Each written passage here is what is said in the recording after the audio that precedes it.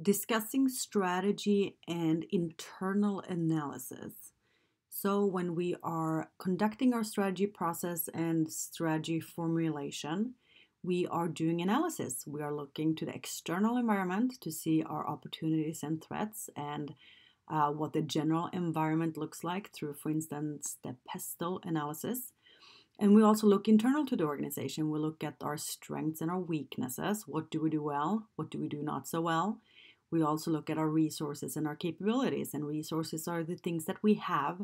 They're intangible or tangible, right? So they can be things like culture or high levels of employee engagement, or they can be tangible, like our buildings or our coffee equipment that we have.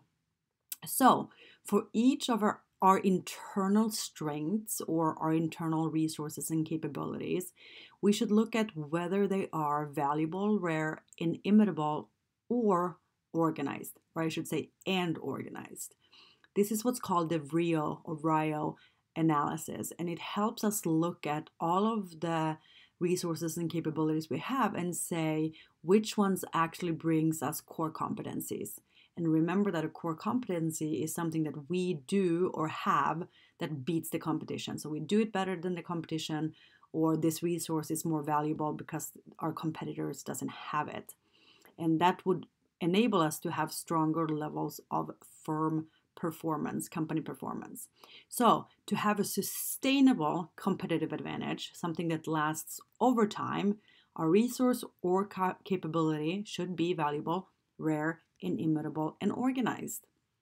So these are defined on this slide right here. So we do have the arrow. It doesn't really mean anything apart from the fact that we typically start with the question over here. So the first thing that you ask is the resource or capability that you have. Is it valuable? Does it actually bring value to the customer?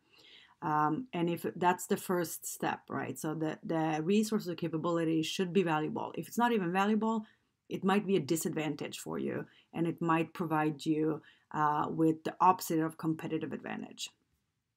The second question we are asking then, can we access it easily, or can our competitors access it easily? Is it rare, right? So it's something that we have that our competitors are not able to access easily. So it's a good thing, because it means that they can't copy us and they can't get their hands on it as well as we can. The third question we're asking is whether it is inimitable or non-substitutable. That basically means, is it hard for our competitors to copy or imitate? Or can they find substitutes that would be replacing what we have? So if we're using iron, and iron is very, very hard for our competitors to get. Maybe they can use a different type of metal, and that would be a substitute. So is our resource inimitable, they can't copy it, or is it non-substitutable? And then our fourth and final question is, is our organization, is our firm organized in a way where we can exploit our resources and capabilities that are valuable, rare, and inimitable? So we have all these great resources and capabilities, but do we have management systems in place? Do we have organizational processes in place? Do we have control system in place that allow us to actually exploit and make money, bring value from this resource or capability? And it turns out that it looks something like this. So we have the four questions again, right? Is it valuable? Is it rare? Is it hard to imitate? And are we organized in a way that allows us to exploit this resource? Is it supported by the organization, right? So if your resource or capability doesn't even have any value, right? You have a competitive disadvantage and your performance will be below normal, right? There's not even a point to having this resource or capability if we don't even get value from it. All right, so let's say our resource or capability is valuable, but it's not rare. Anybody can copy it, anybody can get their hands on it, anybody else can access it. We call this competitive parity, and we might have average levels of performance. The next step would be to look at whether or not it is difficult to imitate. So we have a valuable resource. it is rare, and it is also hard for our, no, it's not hard for our competitors to imitate, and it's not substitutable. This might give us a temporary competitive advantage. So at least at this point, we are beating competition. We have a competitive advantage, but it's not sustainable. It's not long term. So we have above normal performance in the short term. In the short term, we have above normal performance.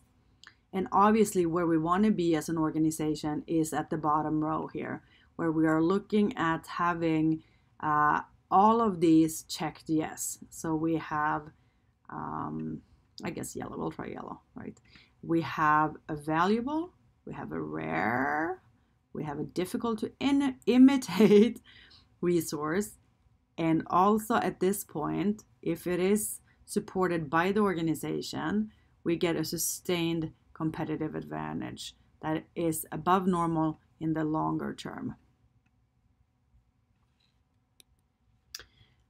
So a few questions for your consideration, right? So why do we even do internal analysis?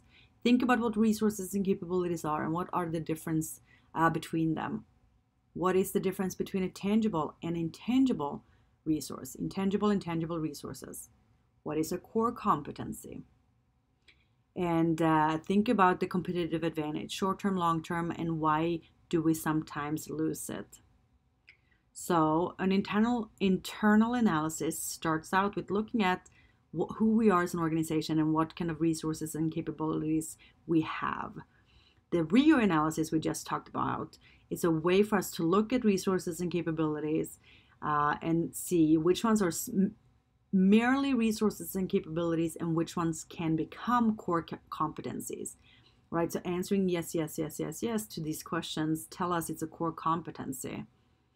And so this type of analysis then shows us the importance of having value, rare, inimitable, and actually being organized in a manner where we can exploit this.